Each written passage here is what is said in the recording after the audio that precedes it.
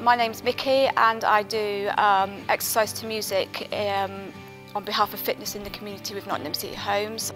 With being a community member, I wanted to do it for other people in the community that are a bit embarrassed to go to the actual gyms. So I thought if I went into the community centres and delivered classes, then I'll probably get more people that way. So that's what I'm hoping to do from January onwards.